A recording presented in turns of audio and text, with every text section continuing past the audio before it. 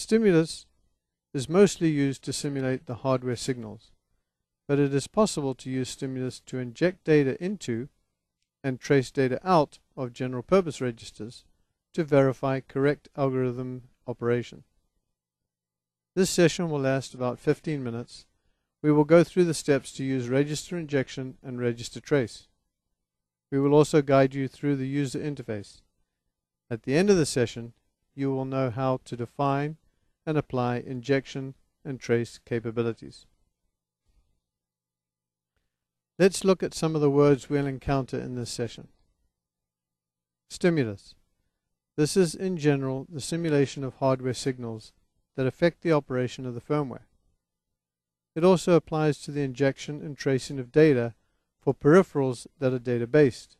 For example, the ADC, UART, SPI, and general purpose registers.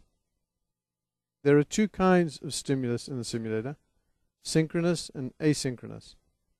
We are only going to look at one part of the synchronous stimulus. The word synchronous simply means that the event is tied to an operation that occurs during the execution of the code.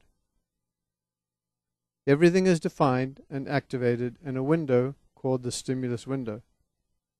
There are 6 tabs on the window in which you can define both the synchronous and asynchronous stimulus. The stimulus settings can be saved into a workbook file for future use. Register injection stimulus is the attaching of a data file to an SFR or GPR register so that data can be injected into the application. Register trace stimulus is the attaching of a data file to an SFR or GPR register so that the data can be traced out of the application. Here is a screenshot of the stimulus window. All stimulus is defined and used from within this window. The buttons to activate and deactivate the synchronous stimulus are Apply and Remove. The Save button allows you to save the stimulus setup defined for future use. Here is an overview of the steps to use synchronous stimulus. Stimulus is only available for the simulator, so before you can use stimulus, you need to load the simulator debug tool by selecting Debugger, Select Tool, MPLAB Sim from the menu. Next, select Debugger, Stimulus, New Workbook from the Debugger menu to bring up the stimulus window. Alternatively, you can use Open Workbook to load your existing stimulus definitions. Click on the appropriate tab of the stimulus window to configure the type of stimulus you desire. You may save the defined stimulus at any time into a workbook by either clicking on the Save button or selecting Debugger, Stimulus, Save Workbook from the menu. This step is optional, meaning you don't need to save before using the stimulus. In order to use the synchronous stimulus, you need to click on the Apply button. This takes all the defined synchronous stimulus on all the tabs, not just the one in focus, and creates a schedule which is then integrated into the simulator engine. It is important to note you need to keep the stimulus window open during simulation. However, it can be minimized. Next, run, step, or animate your application under the simulator debugger. At any time, you can reset the simulator as if resetting the device. This will reapply all the defined synchronous stimulus to repeat again from a simulation time starting at 0. At this time, all injection data files are reloaded and all trace data files are opened for write, so any previous data in the trace file is deleted. When you have completed the simulation operation, and if you are tracing data to a file, you need to click the Remove button to terminate the stimulus. This will cause any file operations to close the trace data files so they can be saved under another name or inspected for verification. Note that during simulation, either by stepping, animating, or running, the trace files are opened and stay open even when halted. For other applications to view these trace files, it may be necessary for them to be closed, hence the step above. The injection files are read into the RAM buffer on reset, so changing the data in the file after reset or during execution will have no effect. There are 6 tabs on the stimulus window.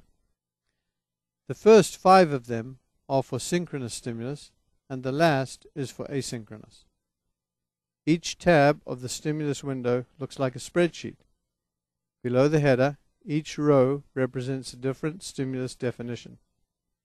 Each tab of the synchronous stimulus provides a different use of stimulus. Look for future webinars that show the use of the other types. This webinar only uses register injection and register trace. In this diagram, we are focused on the register injection tab, where there are 3 register injection stimulus definitions. The first column is optional, label. This must not be the same as any symbols within the source code. The next field is the register or symbol, i.e. variable name, that the data will be injected into. Following that is the type of trigger. This can be demand, message, or PC equals.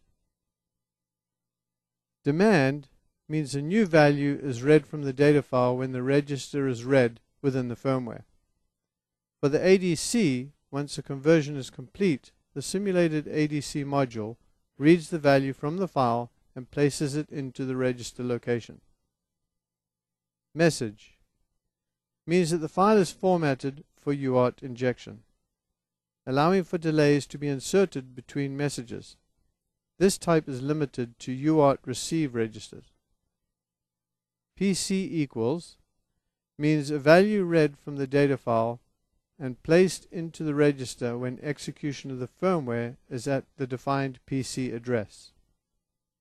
This is the type of trigger that is used on all general-purpose registers. The next column is used in the case of a PC equals trigger and contains the PC address. This may be selected from a list of symbols or by entering a specific address. The width column is used to specify the size of the GPR so that the operation can transfer the width of the object to receive the data. For SFRs, this is a fixed width. The data file name is where the defined data file is specified and must exist.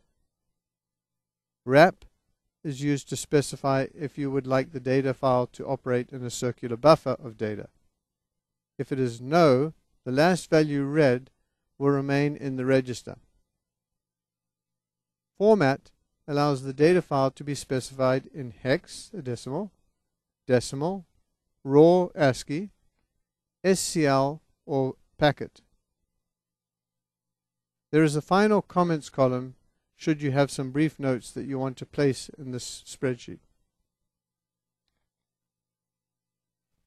In this diagram, we are on the Register Trace tab. There are 3 Register Trace stimulus definitions. The fields on Register Trace tab are very similar to the Register Injection tab. The first column is an optional label.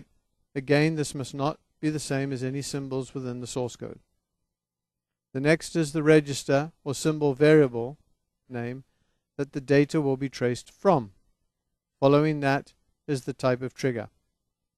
This can be demand or PC equals. Demand means when a value is written to the register, the new value is written to the trace file at the same time. PC equals means a value is written to the trace file from the register when execution of the code is at the defined PC address. The remaining fields are identical to the Register Injection tab, but associated to the traced data.